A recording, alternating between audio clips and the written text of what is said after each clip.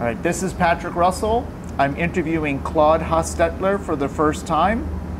This interview is taking place on August the 4th, 2021 at Clinton, Oklahoma. This interview is being conducted by the Making History Project. How are you doing today, Claude? So far, I'm very fine. I'm still breathing. Okay. And can you tell me what your birth date is? My birthday, August the 14th. Of what year? 30. 1930. And where were you born? In Clinton, Oklahoma. Clinton, Oklahoma. Okay. Not far from here. And can you tell me a little bit about your hometown when you were growing up? What was it like? I don't know. My dad was in the National Guard, and he was mobilized, and I didn't see him for long years of time. And anyway, that's about it. Okay. But how was your hometown when you grew up? What was it like? What was Clinton like? Originally? No. What was Clinton like? Oh, it was a nice little town. 300-400 people. And what's Clinton known for? Nothing that I know of. Just having something to do in that small community. All right. Is there a lot of farming in Clinton? Yes, my grandparents are all farmers. So that's where I grew up on a farm when my dad was gone. All right. And how big was your family when you were growing up? I had a sister. All right. And was she older or younger? Older. All right. And what did your parents do? My dad was a school teacher. All right. And in high school or grade school? Oh, there was just one school then. Okay. One school, he taught them all. All right. And what did your mom do? What my mom did? Well, she lived in Alice and grew up in Alice, and then later married my dad. Mm-hmm. And what did she do for work? Did she work at all? No, why am I? Your mother, did she work at all, or? Oh, yeah. They always had work doing something those days. Okay. And did you go to high school? Yes. Where did you go? Clinton. Clinton High School. And did you play any sports or have any hobbies? I played all sports. My dad was a coach. So he was the teacher and the coach. And so your dad taught you? Yes. Oh, wow. What was that like, having your dad teach you? No, he didn't get to teach me. He got called up on that war in the National Guard. Okay. And I didn't see him for a long time.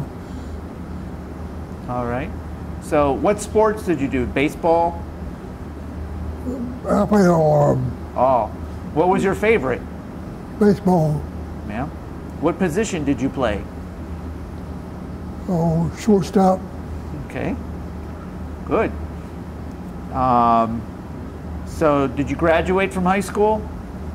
Yes. All right. And what did you do after graduation? What did I do after graduation?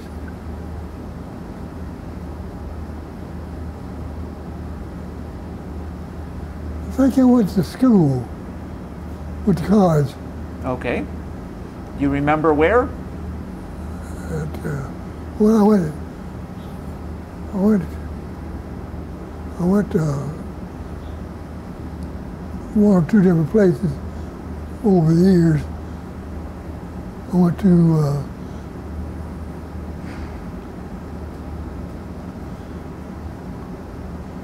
I can't remember. It's been too many years. Okay. All right. And do you remember what you studied? Yes. I studied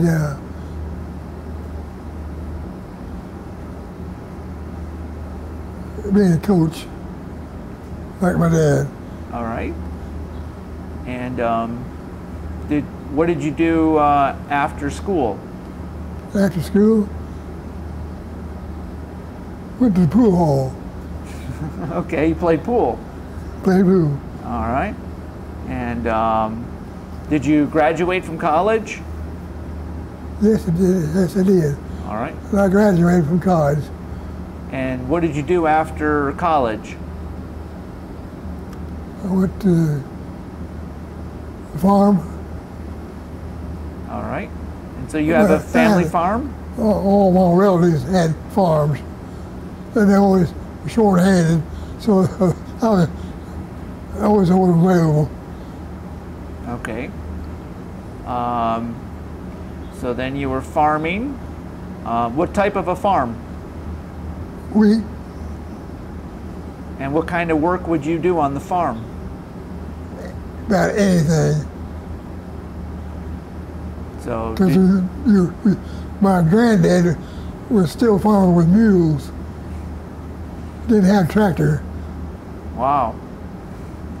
So did you like use a plow? Oh yeah. All right. Did you eventually use a tractor or no? No. Just mules. The tractors weren't. They didn't have tractors then. They're just coming on. All right. So that was hard work? Oh yeah, just early in the morning and late at night. And how long did you work as a farmer? Oh, for years. I got so involved in farming that I started buying equipment. And so I farmed a lot of land. All right. How big was the farm? I can't tell you exactly how many. I had an uncle who was. He was some of the Wallaces that's up in politics. So they had lots of land. Okay. And did there come a time where you joined the military?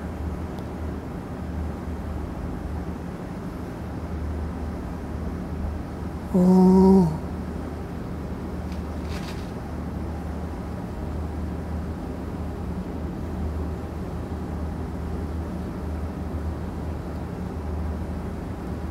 I think wrong about something along like that. My wife had 4 kids. We were busy taking care of kids. Okay. And when did you enter into the Air Force? When? You don't remember? I want to say that the Korean deal. Around Korea. Okay. And did you enlist or were you drafted? I enlisted. All right. And so you were in the U.S. Air Force? Yes. Okay. And what was your highest rank in the Air Force? Staff sergeant. All right. And what did you do for the Air Force? I was a mechanic All right. on a B-29. All right. So the B-29 bombers. Yes. Okay. And do you remember what your bomber group was? I want to say 78. I'm not sure. It's been too many years. And where were you stationed? Georgia. All right. And So what type of work did you do on bombers? Worked on the engine. All right. What type of engines were they? There was a 8 with 28 cylinder engine, big engine. It was one of the big engines they had then. How many engines were on a B-29? 4. Right. And so you would have to do maintenance on them and repairs. There's something going on all the time. And the pilots would go off on their flights, come back, have a ride up, what they call a ride up, and then they give the ride up to the crew chief. The crew chief would hunt us down to repair those ride-ups.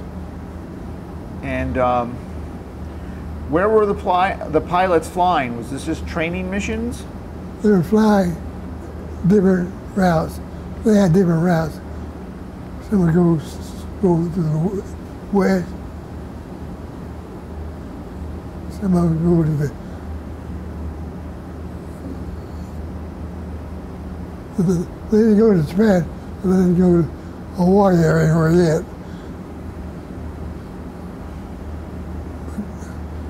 And at this time, was there a war going on when you were doing your repairs? Oh, there's a war going on somewhere everywhere. Germany, Russia. They got into it with Russia. Okay. And tell me about what was like a typical day for you working on airplanes. What was it like? I think I worked 20 some hours without stopping. At one time, they were so far behind. It wasn't much fun. Okay. And so and the bombers were always flying? Oh yes, they had so many in the air all the time. What were they carrying? Bombs, atomic bomb. Atomic bombs. Okay. So this was part of the deterrent force? I guess. All right. And were you ever stationed overseas? Oh yes. Do you remember where? Oh, England, mostly. That was the main place. But I stayed over in Europe a night or two at times. And did you ever have the chance to fly in the B-29? To fly in the B-29? Oh yeah, I flew several times. All right. What was that like? Well, it's like when I was in the regular airplane, you can't tell the difference. I mean, they're all the same. All right. And when you flew in the B-29, was it to check on your work or to figure out what was wrong with an engine? When you flew in the B-29, was it to check on your work? Oh, usually I fly when we're checking our work out after we work on it. Okay, so testing it out. And how high, do you know how high the B-29 would fly? How high? Oh, I think it's somewhere around 80 or 90 feet.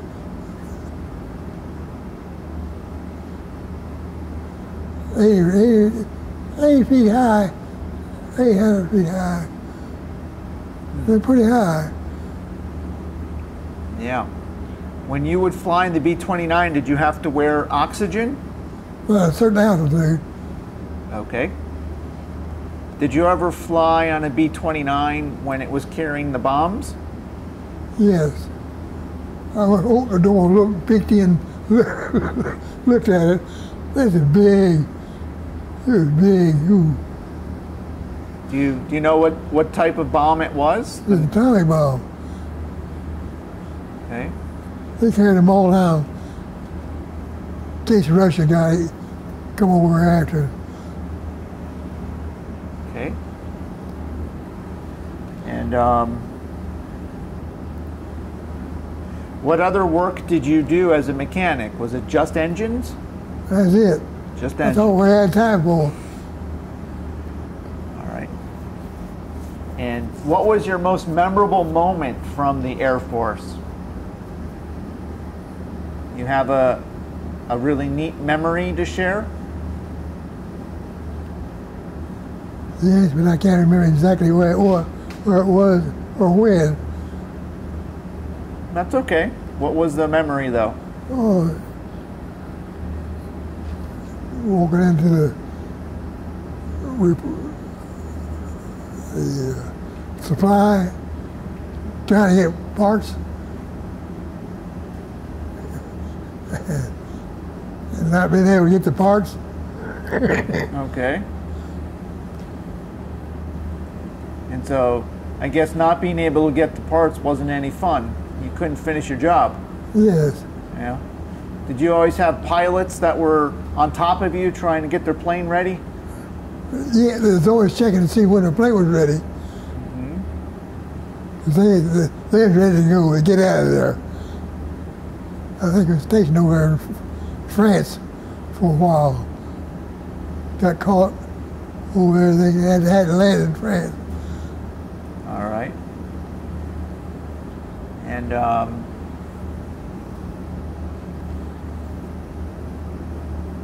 do you remember any special planes that you worked on? Any notable planes? Or are they all the same? All the same. Yeah. What about the nose art? You know, that the painting on the planes. You know, the. I didn't get to see the nose. No. Okay. And do you know how long you were in the Air Force for? How long? I was retired. You retired in the Air Force? Yes. So did you spend like more than 20 years in the Air Force? Yes. Okay. And the whole time you were acting as a mechanic? Yes. Did you work on any other planes other than the B-29s?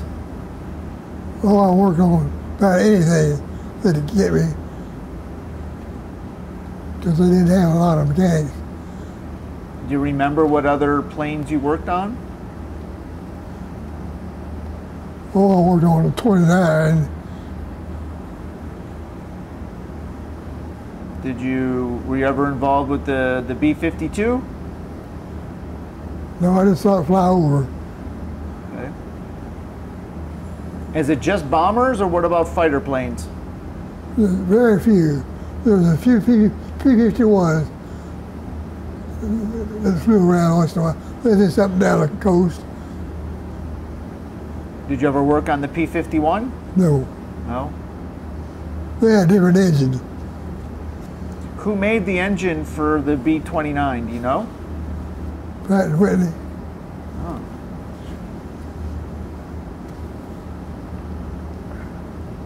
And so you retired from the Air Force. And how old were you when you retired? I don't know. I just was qualified. That's all I was worried about. All right, so you worked long enough to get your pension from the military. Yes. All right. Well, when you got 4 kids, you got to keep busy. Yeah. And so what did you do after the military? Went to the farming.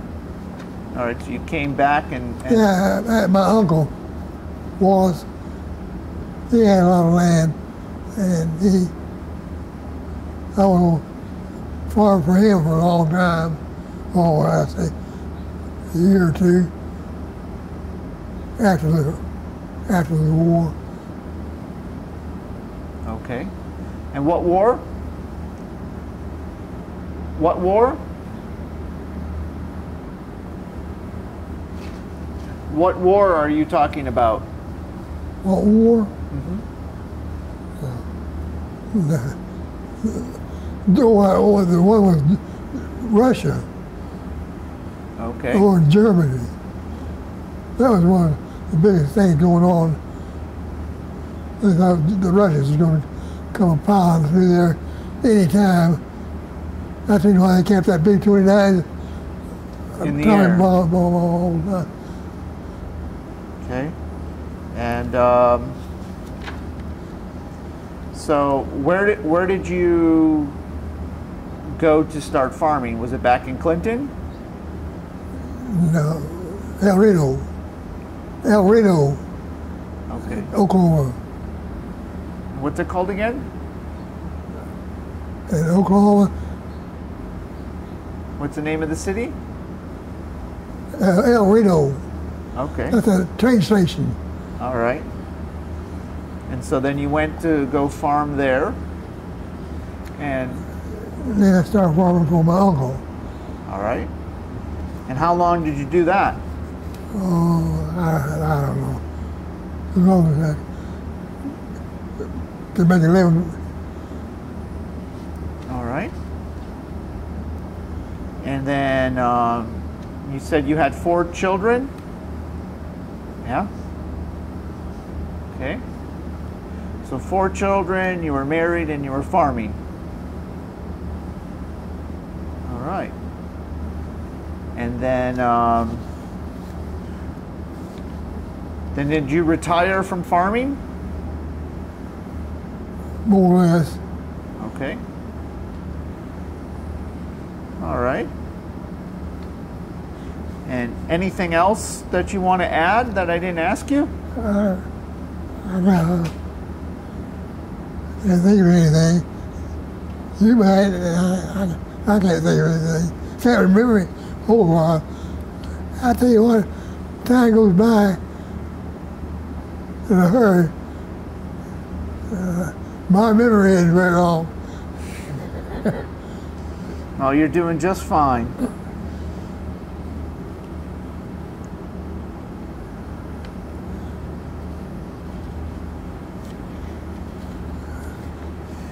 Is there anything that you would want to tell future generations?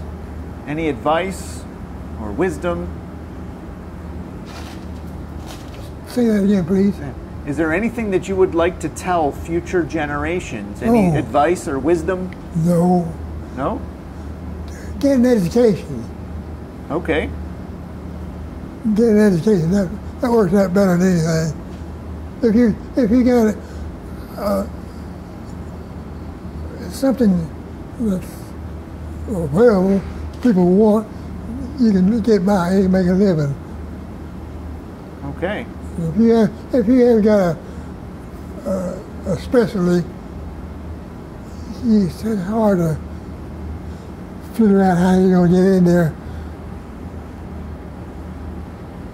All right. I think that's good advice. Well, I want to thank you, Claude, for sitting with me today. All right, and sharing your story. And I want to thank you for your military service and for our country. Oh, well, I enjoyed all that. It kept me busy. Mm-hmm. All right. All right, well, thank you. Thank you, sir. Glad I met you. Nice meeting you.